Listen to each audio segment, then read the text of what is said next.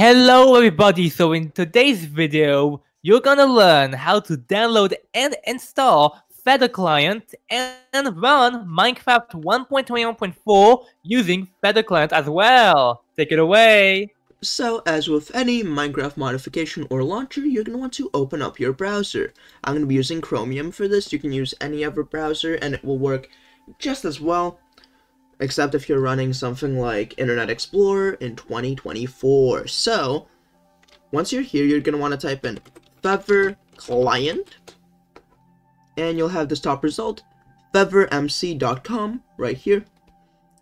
And you just go over to download for Windows, assuming you are, of course, on Windows. And now if you look up here, you will see it is now downloading. So let's wait for this to download. And as you can see, Feather Client is now almost finished installing. You can also see it downloads as an exe instead of a jar file or anything else, as this is a bigger modification than just, a regular Minecraft mod. And this does take longer to validate, but now that it's validated, you can just close your browser and go into your file explorer. It looks something like this, assuming you're on Windows 10 or Windows 11. And if you go over to your downloads folder, or whichever folder you have designated as your specific downloads folder, you may use music or documents or any custom folder, or you have multiple downloads folders like me. But once you go into your downloads folder, you'll see Feather Launcher Setup. So you just double click this. It'll give you a pop-up. You just click yes on this pop-up. And now we wait. Once it's done downloading, it will just throw you into Feather. It will just throw you into Feather Client. And once you're in, you'll see a screen somewhat like this. So the first thing you're going to want to do is go over to Add Account and add Microsoft account. And type in your Microsoft account's credentials. So as you can see, I'm now logged in, and you can see the GUI is a bit messed up. That is because all of the files didn't execute properly, because this was opened right after the install was finished.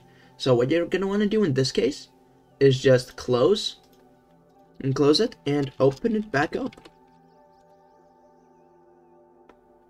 And that will fix all of your issues. If you run into this, it's not even guaranteed that you run into this, and there we go.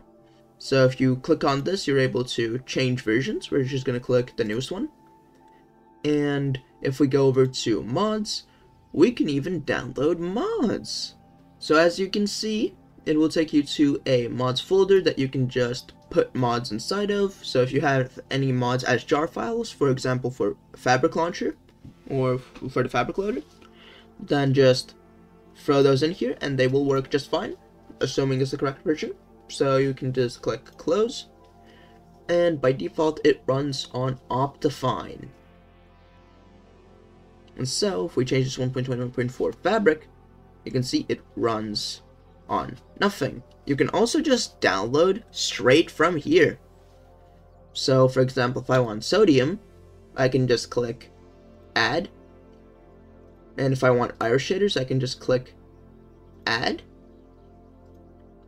There we go. And now, also it downloads directly from Modrinf.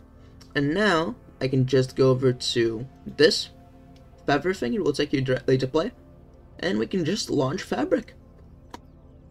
So once you are in the actual game, it'll say free Discord cloak, or whichever thing is important enough to be a banner ad right on the home screen at the time. So you can just click X.